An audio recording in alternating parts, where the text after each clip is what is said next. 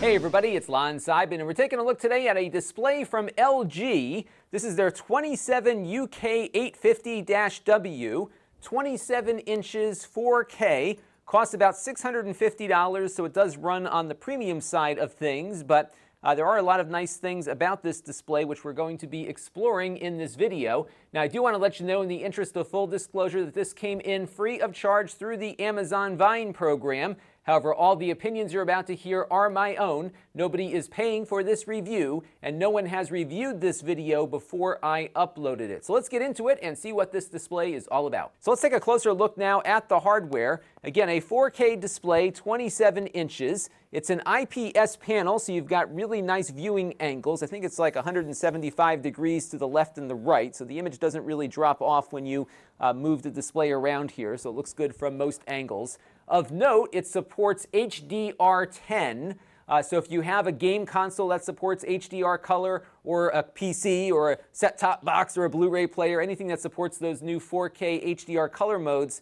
will work here. So you could plug a 4K Blu-ray player into this, for example, and have the movies look correct on it with their natural color mode. Really looks pretty nice, and again, you're paying a premium price for it.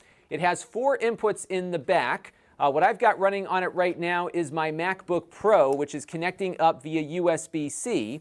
And I've got a single cable running to the MacBook Pro from the back of the display right now, but this laptop is getting powered by the display.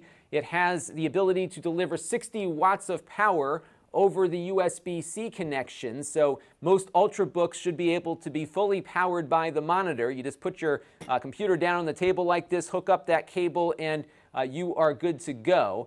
Note, though, that if you have a larger laptop, like a big gaming laptop, or even something like this 15-inch MacBook Pro, 60 watts is not enough to give the laptop all the power it needs. But if you do have a smaller device that has a 60-watt or less power supply, you'll be able to power your laptop with it. It also has a DisplayPort input and 2 HDMI inputs. All of those can run at 4K up to 60 Hertz. There's no faster refresh rate on this beyond the 60, but if you are looking for something that can do 60 Hertz 4K, this will certainly do it. In fact, we're playing a 60 frames per second video from YouTube here right now, and it seems to be working very nicely. Also in the back is a headphone jack, so you can plug in your headphones to the back of the display. It has speakers built in, but the speakers don't sound all that great. They kind of echo around inside of its plastic case here, but you do have internal speakers along with the option to connect up some headphones. And if you are connecting your computer via USB-C,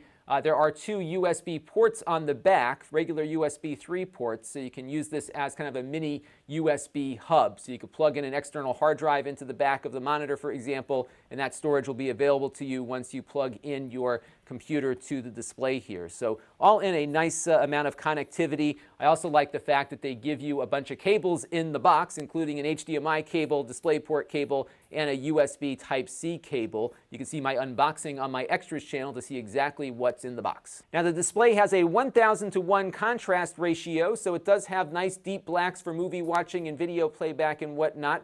It also supports 99% of sRGB, so I think it should be adequate for photo editing and that sort of thing. Response rate on this one is 5 milliseconds, which means you won't get a lot of motion blur when you have fast motion on screen, which is great, especially when you're playing back 60 frames per second content like this. So that is good to see. For gamers, it supports AMD Freesync. What we've seen out of all of these AMD displays is they typically have a range between 40 and 60 Hertz where that FreeSync will be useful. And what that does is it smooths out the frame rate. So even if your computer is delivering a variable frame rate between 40 and 60 frames per second, the monitor will not tear or look jumpy and whatnot. So if you have an AMD graphics processor on your computer, you should be able to see some benefit using this display with it. It does not support NVIDIA G-Sync, however. And the spec sheet says it supports FreeSync over HDMI, so if your Xbox supports FreeSync, it should be able to work with this display. Brightness on this one is 350 nits, which is actually pretty nice for what I've seen from LG displays in the past. I have another one that I got about a year or two ago that looks a bit dimmer than this one, so it really is nice and bright. By comparison, if you were to hook it up to a iMac 5K, for example, those typically run around 500 nits. So not as bright as a Mac display is, but I think more than adequately bright enough for most tasks. I've been very pleased with the image quality even under normal room lighting. Now, one thing I have dinged LG on in the past has been the quality of their stands. They haven't been all that sturdy, and they were very wobbly on some of the monitors I was using from about a year or two ago. This one's a lot better. So if I shake the desk here, you can see the monitor stays pretty stable. This is a cheap IKEA desk, which usually knocks everything on the table here, and the monitor is staying very much in place, which is good. So the stand has been improved quite a bit. Now, I have been showing you viewing angles here by moving the entire stand around, and that's because there is no left to right swivel on this. You do have an angle adjustment on it, though, so you can adjust the display like so, and you can also move the display up and down here with the hydraulics here in the stand, so at least you've got those kind of movements. If you don't want to use the stand, you can disconnect it from the back here, and there is a VESA mount that you can use for using your own kind of mount if you want. So if you want to do a wall mount or something, you can do that with this display. You can also run it in portrait mode if you want, just by rotating it around like so. So you do have a number of options for mounting the display here and getting it to your desired position, if you will, while you're using it. And again, I'm really quite pleased with what they've done with the stand here. Now, I did want to show you some reasons why you might want to consider going with a 4K display at this size versus a perhaps less expensive 1080p display. And the reason is that you get 4 times the amount of pixels on screen, which means that things will look a lot sharper and a lot nicer as a result. So let me just show you how much resolution is on here, because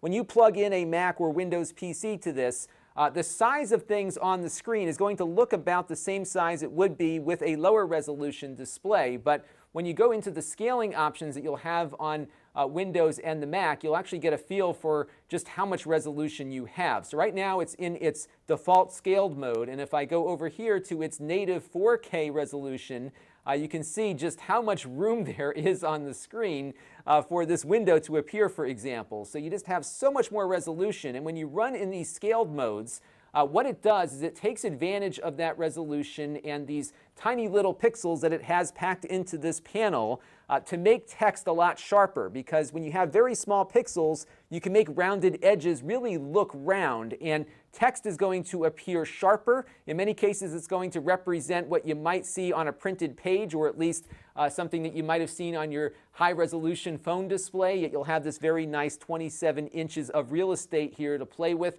Photos look a lot sharper. It's a lot better for editing pictures because you do have so much more resolution to look at. And it's one of those things that when you first experience it, you'll never want to go back to a lower resolution display, even though we're only fitting about the same amount of stuff on screen we would with a lower resolution display. We are getting everything just significantly sharper here, and it really looks quite nice. Now, there are some on-screen controls on here, nothing crazy, but there is a little joystick here under the LG logo. If you push it in, you'll get this little pinwheel that will open up here.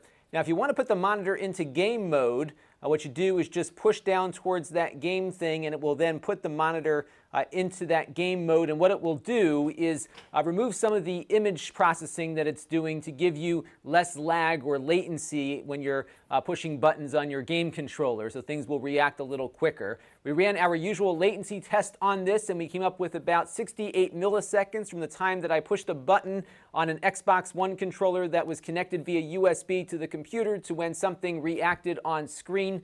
That compares to about 44 milliseconds of latency on a 144 hertz gaming monitor that I have over there. So it looks like a little bit more overhead on this one than what you might see on a traditional gaming monitor, but I think it should be fine for casual gaming. I think those who are really hardcore gamers are going to buy a monitor that is better suited for that kind of activity. My only gripe here is that if you want to go out of game mode, you have to go through the settings screen here, go back to picture mode, and then put it back to the setting you had before. So it's a little bit of extra work here to switch out of game mode, and it's very easy to get into it. So I would have liked this to have been more of a toggle perhaps than a one-way direction here on that. And they have some granular color controls, so if you want to dive in and make some fine-tuning calibration, you can do that. So they have the basics here, RGB and color temperature, and then you can jump into 6-color here and really go nuts with your adjustments if you wish. So you have that option available to you.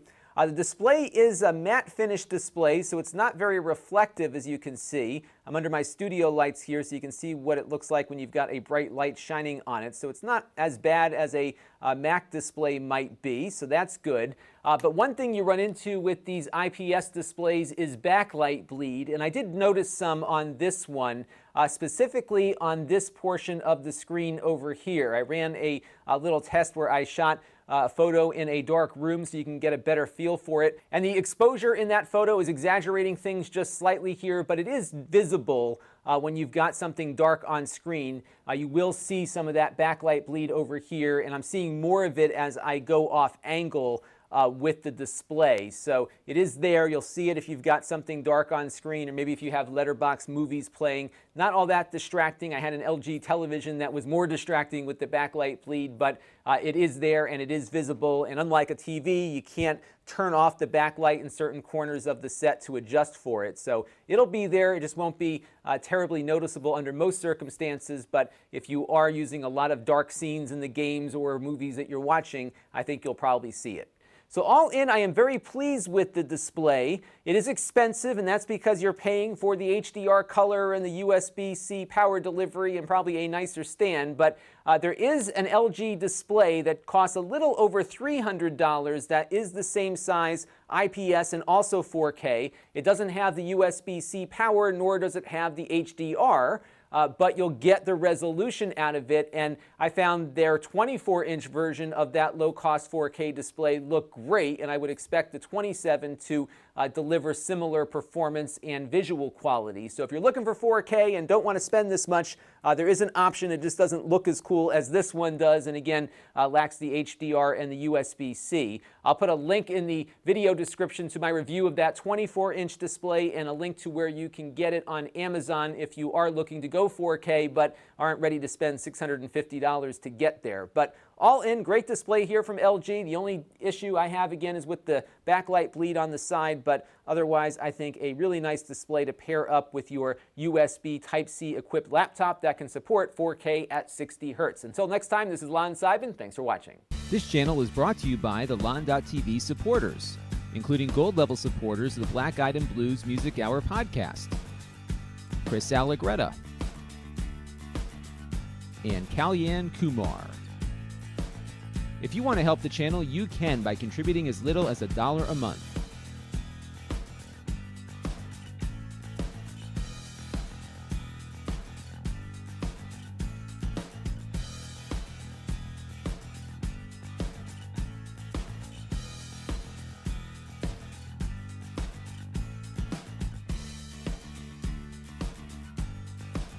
Head over to lon.tv/support to learn more.